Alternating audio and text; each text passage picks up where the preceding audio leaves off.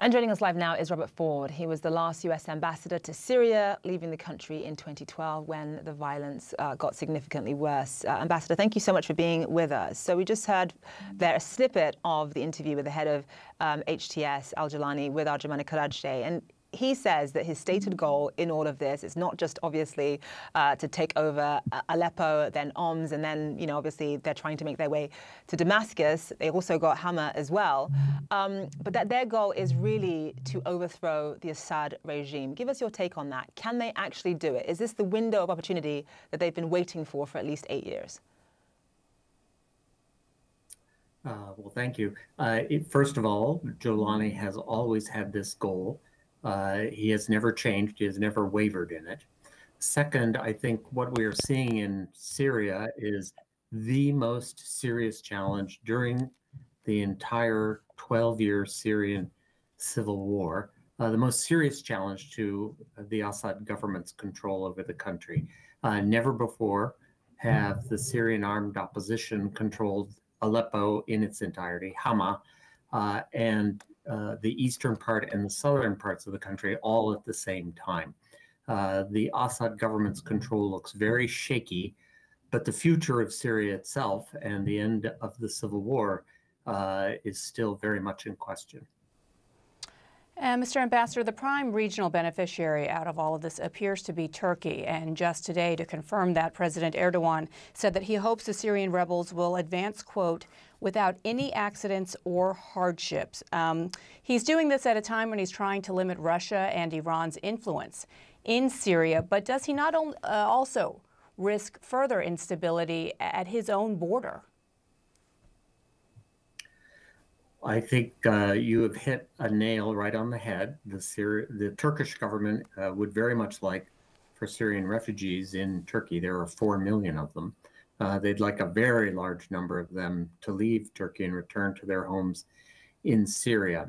If Aleppo stays calm and secure, hundreds of thousands, if not 1 million or more Syrians displaced from Syria's second largest city, Aleppo, could go home. That would be a huge gain right there for President Erdogan and his government. If fighting continues in and around Damascus, which is still possible, it would delay the return of other Syrians. If Homs falls, again, hundreds of thousands of Syrian refugees would be able to return to Homs if it stays secure and stable. The Assad regime has been in power for, I think, more than 5 decades, since 1971. And to maintain that grip on power, the regime has had to carry out really brutal tasks, including murdering thousands, if not hundreds of thousands of civilians, obviously, displacing millions of people, of course, across Syria. Just in terms of the US's strategic interests, whether you have Assad in power, whether you have HTS in power, which is, as far as the US is concerned, the lesser of the two evils? Well, it's difficult to say what's best for American interests. Obviously, the United States has had an extremely difficult relationship with the Bashar al-Assad government over the years. Bashar al-Assad's government, for example, facilitated the movement of jihadis into Iraq 10 years ago, 15 years ago, that were killing American soldiers as well as Iraqi civilians and soldiers. At the same time, al-Jolani had links to al-Qaeda and the Islamic State. He seems to have cut those ties. He's acting in a more moderate fashion now, but in a sense, he's an unknown quantity, both among Syrians as well as with the international community. I think the best thing that the Americans can do right now is work for a ceasefire and a peaceful transition to a new Syrian government negotiated by Syrians. When you look at what we heard in some of this interview, this exclusive interview with al-Jolani Karachi and al-Jolani, he said 2 things. He says that the Syrian regime is now dead, in his words, and that, quote, our goal is to build institutional governance. What does that even look like, in your view, institutional governance? It's one thing to lead a lightning-paced revolt and assault, as he has been for the past week and a half. It's quite another to lead a country made up of such a variety of sex. Do you think at this point he has the ability to govern the country as a whole? And in your view, is the Assad regime, for better or worse, dead, as he describes? Well, I think the Bashar al-Assad government and the entire regime is really shaking right now in a way it has not since the civil war started in early 2012.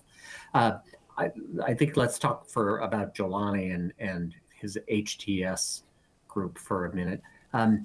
We have two models of what it is and how it might be. He's been governing the province of Idlib and its capital, Idlib city, since 2015.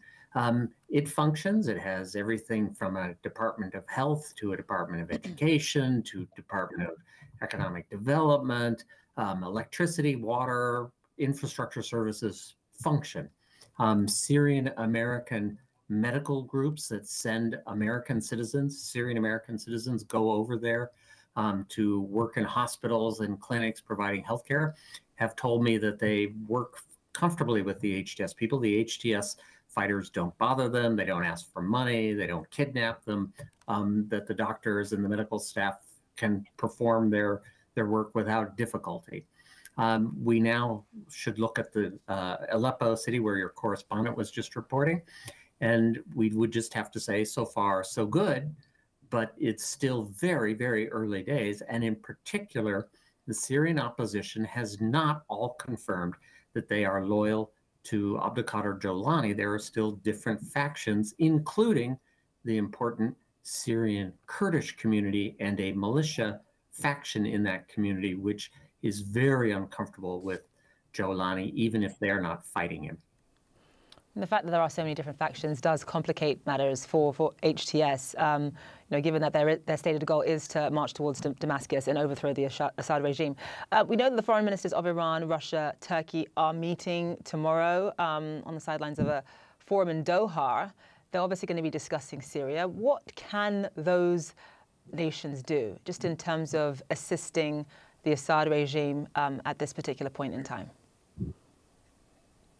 Well, these are the three key international actors with respect to the Syrian situation.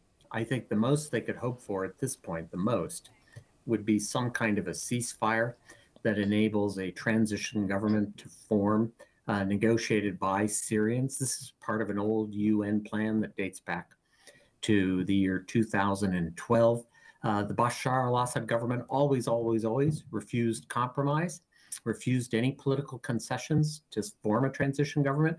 Its position now is much weaker. If you look at social media accounts of loyalists to the Assad government, it is remarkable the change of tune in 24 hours. Suddenly they're talking about everybody being friends and national unity, a very different tone.